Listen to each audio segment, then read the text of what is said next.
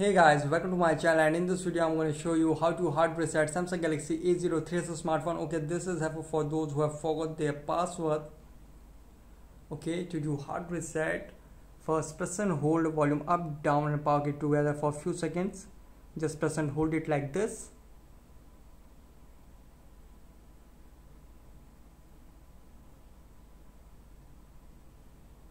Now release. Now press and hold volume up and power key together for a few seconds. And release.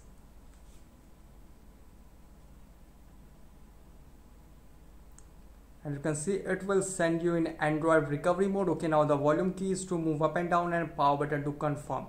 Okay, now go to wipe data factory reset and confirm, and you can see wipe all user data. This cannot be undone. All data on this device will be erased. If your SD card is encrypted, all data stored on your SD card will also be lost. Okay, now in this, go to factory data reset and confirm.